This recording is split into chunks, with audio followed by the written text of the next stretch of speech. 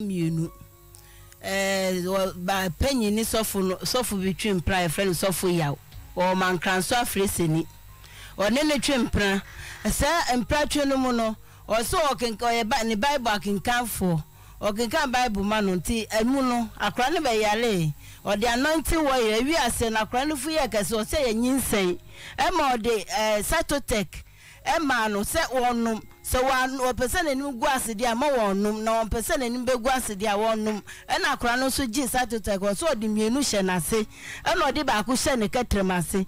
Okay, na say that osofo ya Maame ebe kana asemi no na se wonim se de oye ne ye bone nti se nya bone de na se ba light mu alinta wonim begu ase yemfa nkwa adwendwem ko so se ta akra ne person anim egu ase de a ene na ombeka ombese anim begu ase a ene wonje se dro we no nkonom de be anyinsen no no sofo de aye no no before won anim gu ase no so aye den apepa no ye 1. Number 2 osanso man anointing oil sonso no no mo ya ama akwa na fu aye kufu ene de be ya meka ho asem wo ha no de tule minkasa asem ne beba ebekọ ne matena se na ma react to na family keke because ye man aso wodin mo na mbekọ ho akonya problem anya sa ade anka me dan na nkamada obetimi subscribe to your channel no se de be the video to ansa bekanti uwi aya share ne mi adoma no so video ne beto ho ana won so watimi ahunya bi na won so ahwe afin so fa comment so gu video na se ye check e page no so ye hunu se ni pa ma subscribe to your channel no 51.8% 48.2 and subscribe obetima subscribe na so abeka 51.8 no ho ana afin so ye check geographical no location no enipa o ma subscribe no mo kan abusuyen ho US ne din kan UK ne toso Germany ne toso Ghana ba ansa na Italy aba be bia wono so betimi subscribe na wa fi wa share na do comment so gu video na se like page no na fi wa mi adoma no so video no beto wa na so nya bi ahwe me da se for mienu ba penyi ni sofu between prayer friend sofu yaw o man kranso afreseni o ne twempra sa empra twenu mu no o so o kenka o ba ni bible akinkanfo o kenka bible ma no nti emu no akra ne be yale o de anointing warrior wi ase na akra ne fu ye kase o se ye nyinsɛn e ma o de satotek e ma no se wonum so one person enu gu asedi ama wonum na one person enu be gu asedi a wonum e na akra no so gi satotek so de mienu hye na se e na o de ba ko hye ne katremase antina se akra no wanya kidney ye na ba 2D5 ha se busumi ni eche na oxygen ne so saa se ska kra de ba to aduro mpoji se mi kwosre na no fiada mikotina ji run about osunya odunfo bi na kwato aduro e wo pharmacy wo 2.8 eno di ma me doni 4.550 mi suchire na no okoto half edi ma me na no ya sa churo gu anya nukitwa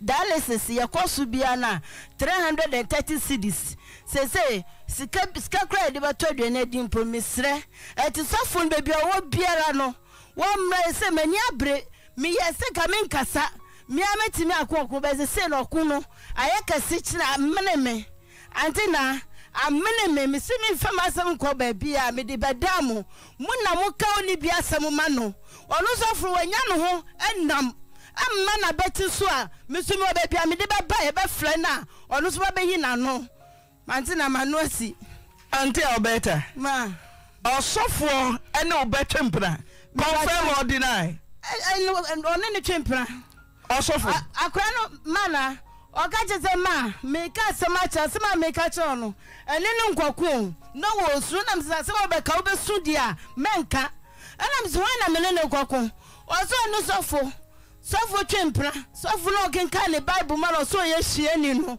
one ne twempra na wo mutu ne kete ne pa no so bosumi wo tu kete ne bosumi a wonya mansi sa wonwura ho na obi foforo so abewura ho no eto mpa etibra no odunu so na wo to mpa no sofo no be se no suma okacha sofo se me papa tu me fu se ma me fa be ma ana so wadi na tem zaso wo ka wadi na tem no so akora ne se so wadi na tem de opa ne chew wa wanka ne eti wo fi na no ene firi wo na fi de ayem pratwe antina me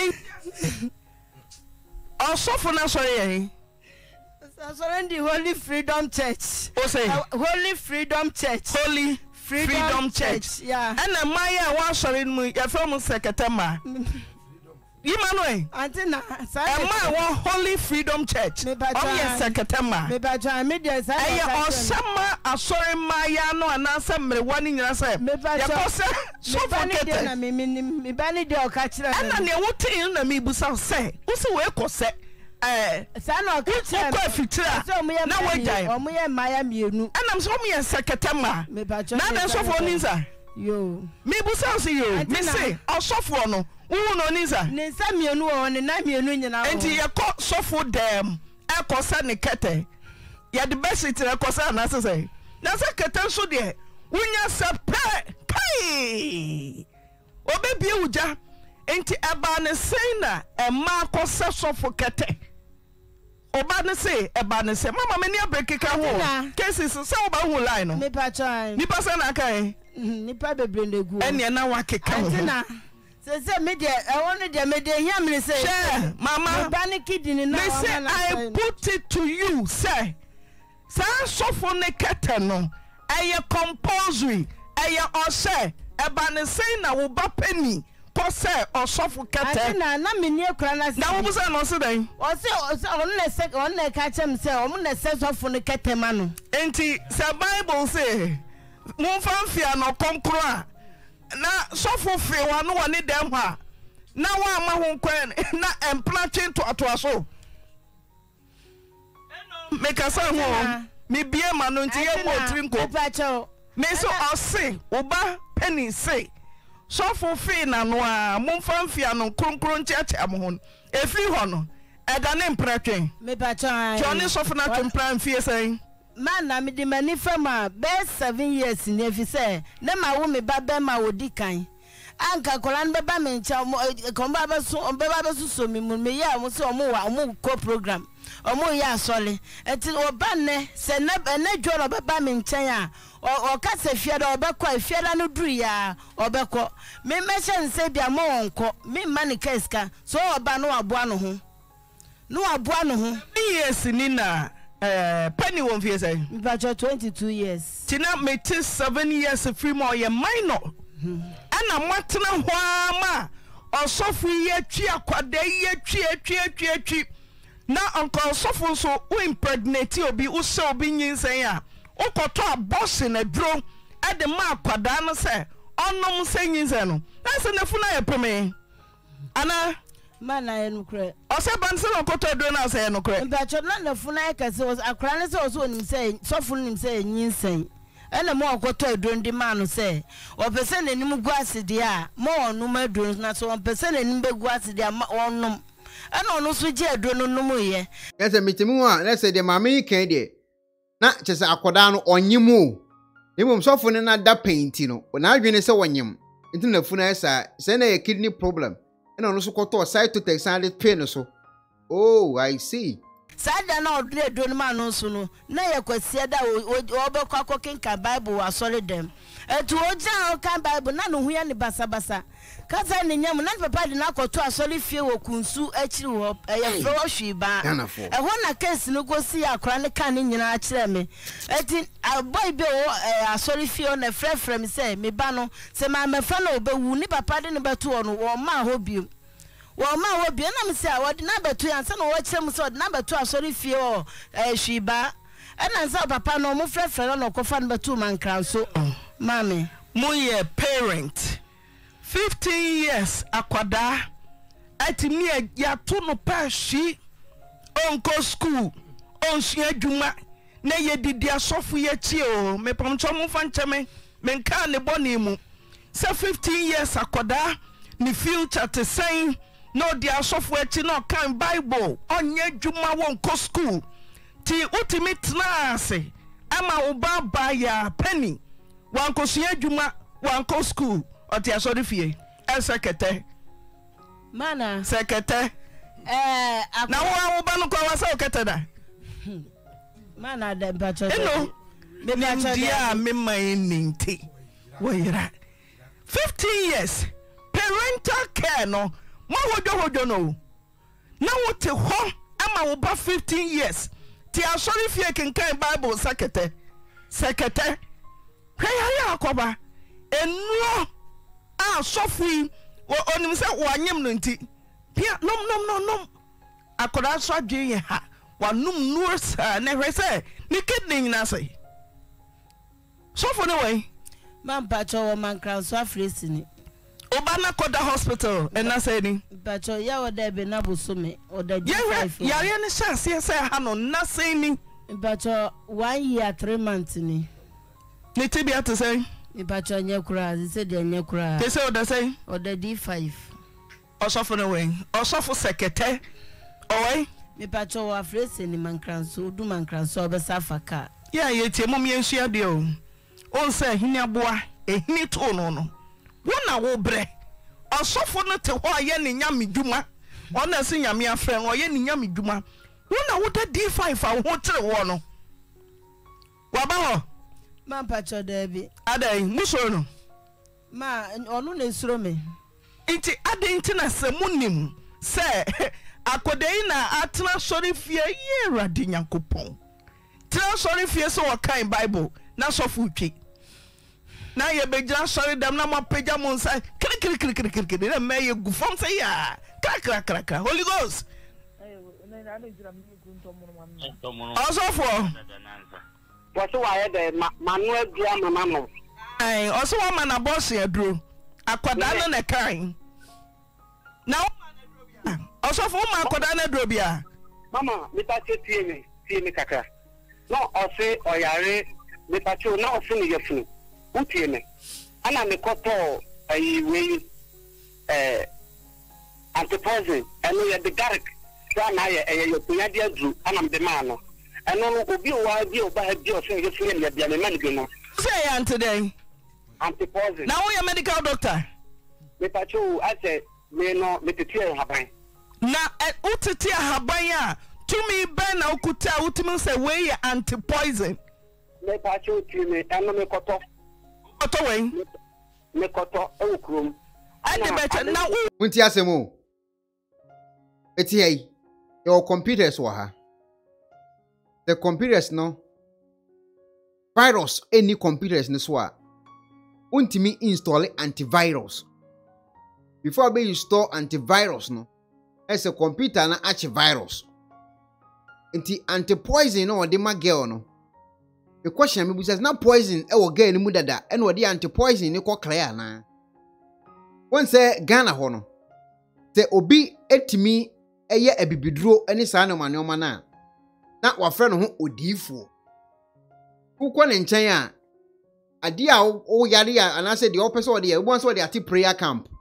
To ahu na fe obọ mpaye mankofo na otiti nubaye no de ma omo ne sa eti omu hunu obi a oye odinsini ena omu hunu obi a oye Odifour to odinsini ni Odifour ni sese omu nyina ba ba ye one papa ya sema o ken no otiti nuro a oye odinsini ti ohunu se Nyankopon abie na ni otimi ho ahaban etete ede sa enipa ho yade ni sa na tie de a ene instead so obatiti nipa ahaban de asa yade no ene ode mpa bo beka ho preko no ho eno adwuma no wo ka no a wo se obi anom anti-poison ona de ama nanom akọ no nimu because say onu no hu no wona adwene mu se nipa no wo de poison e wo nimu krata wo de adwuma wo ye wo so woni krata de emom no Nyankopon na bie nani e ma ne hunu saa de no ti ye pe krata de em se gise akọ Nyankopon ko busa no won beat no mlete Ghana no freedom of worship freedom of the enti no obia tam bibi efri ne spiritual world de ba ne physical ha e ma no na munya problem wo saa de we ho videos aye ye mebrebe ye kasa ma ye hunam nyina ye ya no e ye momo man nti ne ye kasa ali be cho ba platform so be di watem abe type comment di watem ali be chine dia wonani afo ntimi nka nche obo so wo so abo so no type this man is a fake this man is fake God will punish this man o ya bunu on ntimi mmeka what time a wo kan na so de wantie wan share program no ohuni so wo kan kwase asem okoye di wonani no afi na adwena ba ne ho so tani ni party enkan ne nko ade ohunu se wo kan kwa asem na kanu a na bo se na nyansam no woka ti asem nipa ne kan ha poison e wo nipam e no no ama na anti poison according to onu because we need virus wo phone so a we then install antivirus me question no license HSM osofu kotonro na fa ba ma wa sore maye nonom obi obeba ho bia ne yafro ye ne ya onom me ta chutie me no dream anya me de ma me se me no me tie haban and yes, sir, no alliances and I did this. Dream on another man, and the bomb pie, and I said, Obi or Babia, the problem beyond the my radical guns about to win for some yali. Let's say, a Jew and a man on the way. One. Poison. Sofo, say Obi Bawa sorry them, na oyaria. Unye medical expert, na one man do. Ose ma be kroma beto antipoison. Na also that nyame so da ya so obi adaye. Anya no mai, say wona nyame so da ye. Ti woto na wo yare na wo adom. Na mfa ma obi ba say onom. Enye say uba ya na ma 50 pe ko pe na ma no adu amo no. Me no adu. By the woman says why you beba. The problem beba I chese bia. We are sa problem we no. And no way you na the big man wo. O boy jama fe na nyame yi no wadi atrew. Osofo. Wo boy jama fe amaye sekete no. Ana ase nyame na ba so da ye. Wo say me say o boy jama fe. Me sekete ma wo no. Wo say nyame aso da ye. Wa ma so papa so for ya ntia ho mo adwaman da ye wo no be so da ye also wo na nyame be so da ye also da ye wen oh me dream ni be anything bia me no me bomb fire anything bia na dream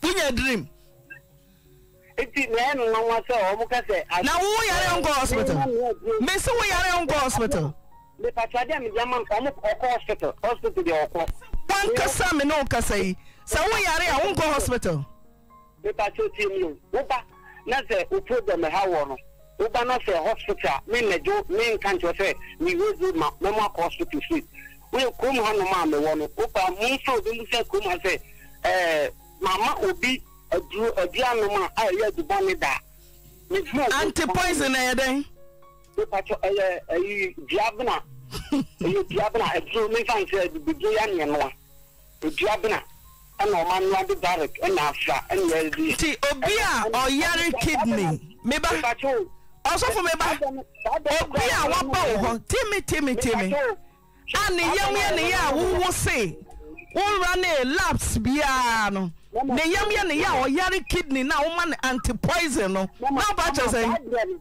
mama sa do na wo onu ba ye no na enye na enye na nsenya program ebe enye no wa che me say kidney baba na bobo no aboabo no wanu anti poison no sa na abedru ne ba ko pe eno kra niti me ma niti miensa eye niti yi roba nkitenkiti niti ana mbe ma no che galo wo no roba da bi eye roba nkitenkiti niti mpo na bihegu so ya doctor osofo we ya doctor ne hu to na nkoda D5 me say ne hu to no a so wa bompaye no wanya dream na ututu yare a ko manya kidney ka wutiam a na Yesu ba ma hu ana Yesu me say Yesu ba ma hu ana leadership by example where on for pa no o kasa no so na do so o ba ma hu ana Mahu, amaya no mu ho fe bebre di Yesu Kristo etie. No mo twempna. Me say, omo tinwi na gu omo wa mu. No omo twempna. Yimanoi. Sanya munya Yesu poso de anka ye hu. Anya wani osofo akwada edidi unase. Osia de afi unase. Ubie nija. Asa jansa minya dream. Unya dream o hefa. Dream na free him. I put it to you say Nyankopon me yi ne ho adi mfantrao. Koso te boni mu te adwamamom. Nyame onyi ne ho adi nti kokobusa nipa ko yi ne ho adi de kyerao. Mama enti se me pa cho sadie ya omo ko se. Me sadie we ya me de man. Me ni ba krom ano. Me eno omo oba ma style no ben se ni yefu ye ya. Me pacho obi enu ho ma sa ade me di dia mana wotimi atake no se wanya problem fader na me ka che o se wo se wo di osofo a hwe mu di wo sofo na doctor fon fa wo nim die wo mu na ko school asia die obi aba wa so na ne yam ye ne ya wo no ko hospital se me hwehwe ma ba krom abeto anti poison ana me hwehwe man kofoma se me di mo obi anya ye na na ka cho se your body system no obi ane ne dia ye se me dia ne sofo ye pe ma anti girls spin ne dia ne adwo de ye pe wana ka cho se me de ma so masi enti anya ne hwe enti bi no ma ye wana ka cho edro kwa ye nom your quantity doctor betimi a cho dudu a betimi afa onipadua abofra ntimi nom pani adro pani nso ntimi nom akoda adro wana ka cho osofo Mama, me pacho tie me kaka me slow because sabna ne antipoison me ma no ayi eno kra no ni ti wo ba ni ti ni bi se eno wo no me no ton kra sabdo kra no na enye na so ni ti if it's a company say we ha no na ni subi no na ni subi na na we no basa o mo ni ko so te ba no o ya na o se no na me no basa na me oh Ikombe community wana papa ba na mtiki bidi ya na no one e communion wine ni bisiano iti mame mo sompai ana me boss sompai ana me man communion wine ni kini su mienu eno mo ye ifu me must god me mo bi oire eno me mo obi oire e wo bem ho no mo Tofo obetimi a che me de enti e ma wo waso ho wo so mo se okete me ta se me say obetumi a kire me quotation kra ogira se e ma ne mesekete wo dem o wosem obetumi a kire me sekete sofo kete be ya ubuzame penny se o se okete e won na aba fifi na no mo hide behind the pulpit and they din semone o se pulpit na tie o pulpit na chi no hye e na odi osofo ne semone e ko soro ba nyina o mu din san semone on the soft wire obubu obi bad na gu ehwiche mu se wo ma no anti poison uye de hu se poison woni mu a wo so wonnom anti poison enko clean poison no brat kro bi pa na je se agoro woni pani so sa ye sekete ni wi no wasom ha na afefe o ma no rabe no boa Mesi wa mesa okete. Amekete wase da. Na adenti na mesa okete. So for me say adenti na man na wo sorry fiom kenkan Bible no. O mesa kete. Yesu a me say o say senia so mpo no.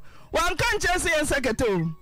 Me say Yesu obi ansen kete o. Na mo ba na anu ye.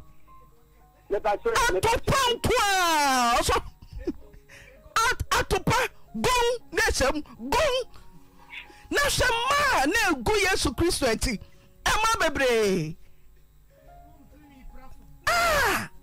ama bebre wana wote kwase Yesu se ne pada wanya na mo hwe Yesu ahia mo hwe ne nhia mo so na mo dwan so na minya dream ko bisa de o ma dream no na menye ne sefri Nyankopon osofo se osekete adenti na mama se okete wo waso dem I want my for them. I saw them the secretary for them. A bedroom ho. Eno na mpese oyiba. Eno na mpese oyiba. Eno na me pese oyiba. Me tell se madwe ni ebolobo pa. Sanya sorry fi nti wo dem ho bedroom. Ti omo pa so ya say dika ofie kwasam kete. No wato an gan na de ama no nwi. Sofo. Mama. Edo dia yo biba mo hwe mo do dia yo biba oso wodi e man ye kasa chem a muntie dia ade be chinso mo na mbenya problem young girl 22 is saying what that one buna gumpam the sofu di na sofu ba ku bi so a kwa de ho kwa de mebukura fugu ambese me ye kura na me koto nyoma sofu na mebubugu na chese dia ni sofu na spiritual na sofu na omekumu wonti asese no mu amonnom ade komu yamu eye wu na mubewu munya hunu sa ade na na eni mu amode cleanse mu yamu mubewu anu odin too much enti ebesere enye no mu akonom na ha me o emu wafu na wo konom asa enya hu problem no ena metewa na me eyi ubewu o esi a woda hoi a wo tesu woni ho ana ete so nkwa na abete so was one more wide general yejuma, and our body near them, every. What I say? Send you. Send you. Osofo. Yes, in your baba, real musa.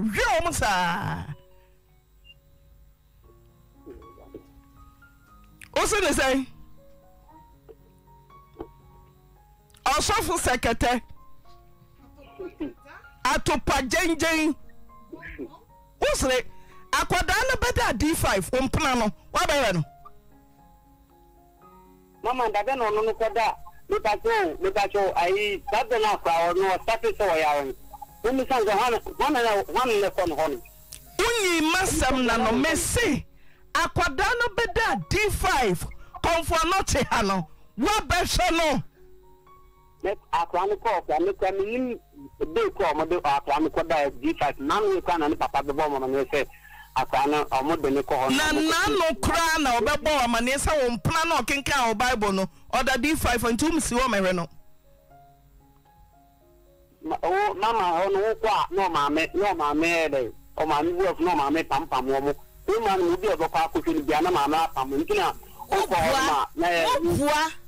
Miss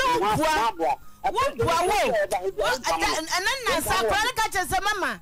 Then now, some for Santa Fitano. That's so for your cow. Now, me, the idea go to Balamuach or that's be watched or so me and no run pen was so waiting. Who ran the pen? I mean, who I didn't mean mayo.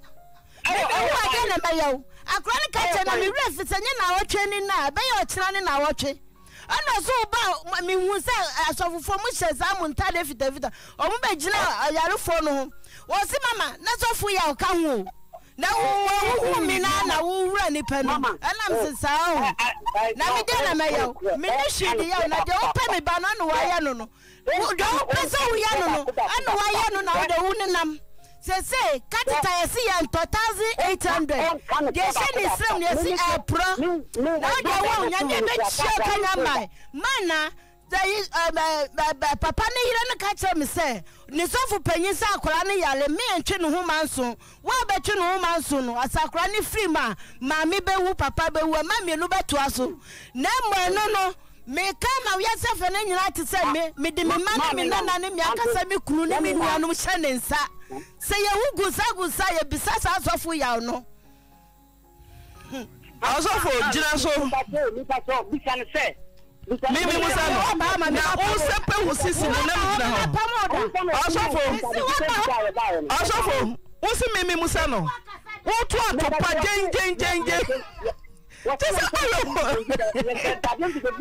Excuse my language, and now so for be taught to procreate yourself. What to put Jane, we are not confident. Marble. No, what's right? Marble, I may buffet marble. Nanya so mugufom. Nina so material. Nina. Me pacho wa fi hin pana me and Jan Tadim to become a vampire my aleko. Tane. Catch it, man. 3 days, no bomber man, yes, say, Mama. I don't know so for Santa Fita and Pabacuno. That's all for your cow, whom Yana or Ranny Penum. Ah, I may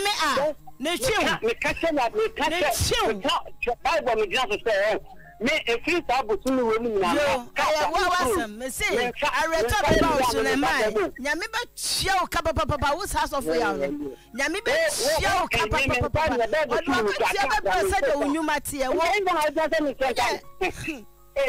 Sarah told Yamiho Pa, or but two so ram me pa, the only me pass off with so Monco Hospital, when I make send me a penny, me who sit here.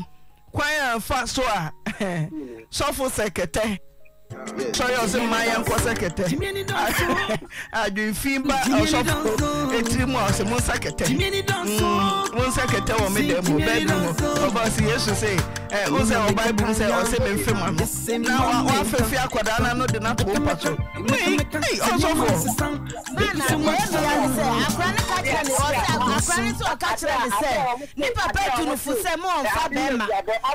granted dinner? Was that granted dinner? 10 price or dinner turned up on the show? Who on him dear chain, Dr. Nia, or the not to dialysis so. May say, what all on him dear chain, Dr. Nia, or the Apodana to dialysis so. I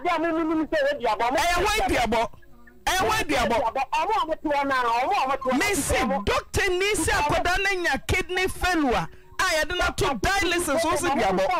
One man, many kind of credit, one catch them so Jabba,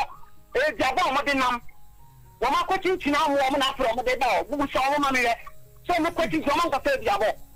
Ah, no make a problem my chum say ya no, mo kwa mo na mo ntoba, mo tete diabo na mo nam.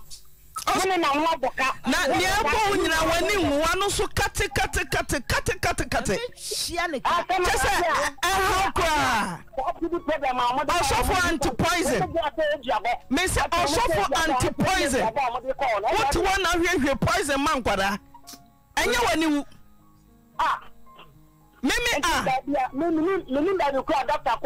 One say Ghana hono omo perception bi say obi ka so ye sofo a Nyankopon na asoma no enti me ametie me nka say me ye sofo nti me ya adwen ono ye nyame nipa man of God na me ye man of monkey the man of God of all Ghana fo no omo nye man of God no me ye man of goat no onye Nyankopon na bo omo to omo nka ho no omuhu sa ankofo na wo eye kind of respect bi ene eye omutumi di show munsa ene gidie bi wo mumu a won se ontimi nye saade no amekura menya man of God o ametie se de mumu hu ni se menya man of God na me man of good to tam anti poison dia mo bi se genom na poison wo na oye de hu se poison wo ni mu na man anti poison anti na akoye wo so me eche no wo so eso dem omu kum kofo waso dem hu na mu hu ntia ehiafo mani wu pa banemba online tia na le me pese me busa question bi wa adenti na ehiasikafo man Nyankopon tan frɛ o mu because you tie stories asofo onwo Ghana mebrebe yi uti obi a story a na me maame ye sei ne ye ehiafo pa na me ebrefo pa na me ye sei mintin se sofo bi kas na papa ewoni company we papa o company we ene Nyankopon frɛ me omo nyina hiafo manko a adentia Nyankopon ade no ofrɛ hiafo sa na won frɛ esikafo ma because obi a beti story bia no na 13 years Nyankopon frɛ na me ye shoemaker 13 years Nyankopon frɛ me na me tompaboa 13 years Nyankopon frɛ me na me ye botwa bu ho 13 years Nyankopon frɛ na me ni adwuma na me nam kwan ho ko afuum 13 na me nka sɛ adwuma me keka nya adwuma o but adwuma o mo keka ni nyina no eye adwuma ono ankasa ebeso o portrait ma wiase te se na ono wa ho kirem enti Nyankopon frɛ ho kirefo do alinda ka despite be na nka oto nsa frɛ no Dr. Kwaku otimbe na nka oto nsa di frɛ mu ehiafo mana na efrɛ mu ko ya asofo me pese me wa wo answer na fabra ali Nyankopon pe ehiafo adam fo fasa company say oye ni ama na di drama sare na ba and I don't know ni na sa wu ba me a ho sa wu ba me wo hapa ka sofo djuma me di wo no today anya wa no kre wọ́n ti ẹ̀mẹ́bí ọ̀hún ọ̀mọ́ tí wọ́n náà ọ̀hún ọ̀mọ́ tí àtọ́ mi báyìí nọ ọ̀hún tí èdè àbọ̀ mímí kẹsẹ̀ tààtù bèbè wọn náà ha ọmọ náà.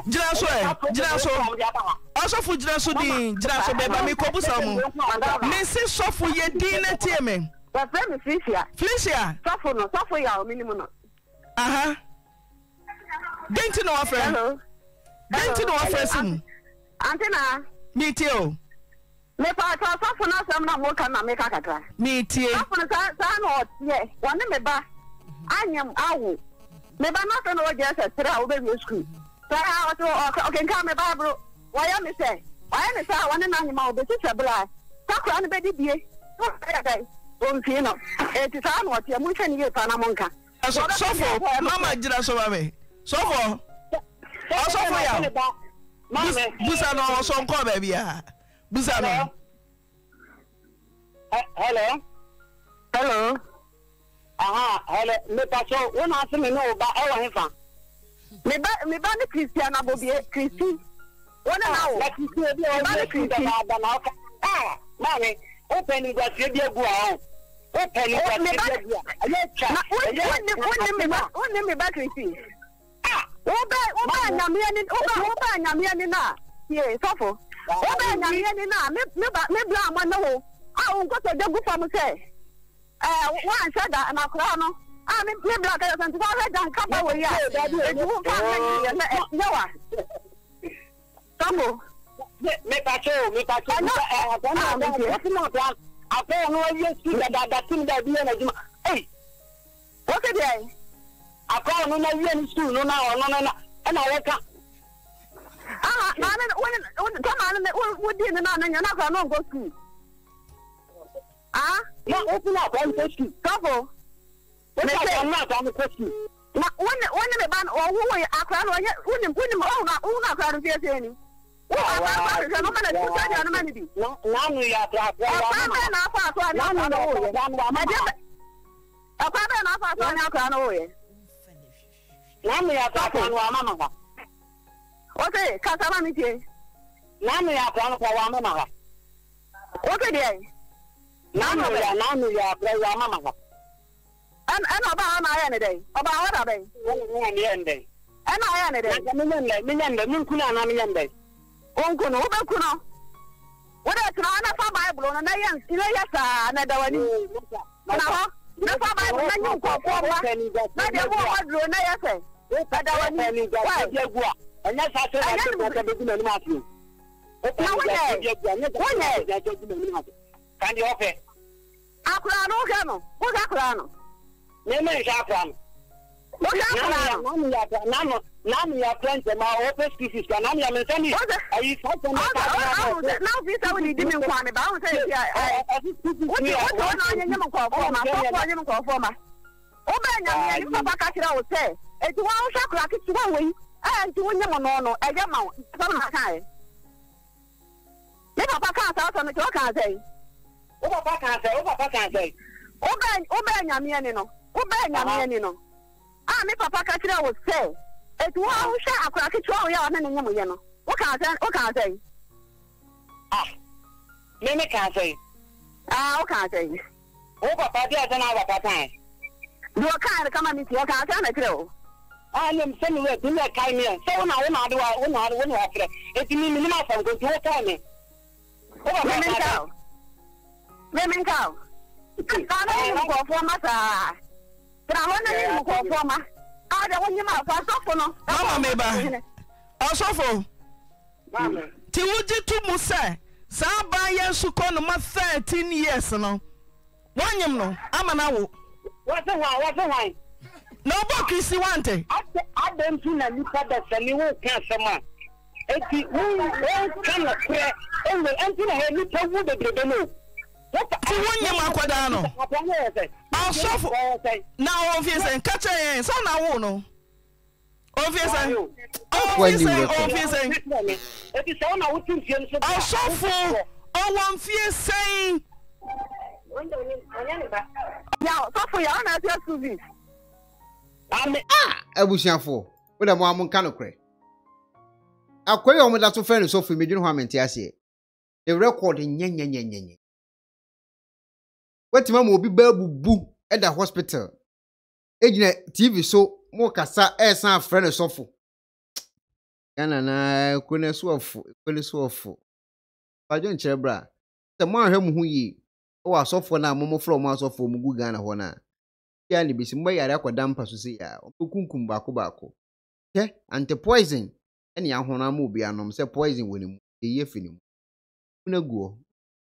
Hello ebusiafo so pesifita asracha Odifour de and the nafa ho kodom unique laser whitening our toothpaste stronko a wodi twitwi wo sin a ema wo sin eye fita na eye fita no nso no na eyi enka bone bia ewo wo no mu bia any tea stain, coffee stain, smoking stain bia unique laser whitening product ebeyi ni nyina free so ama kama de obaya ni say utu so na wodi bia egu o brush do so na wodi twitwi wo sin so nyina kama Uvia and who wenum Jano wenum sa into for unique laser whitening. I was 07999792330. Unique laser whitening or say Muni Seso.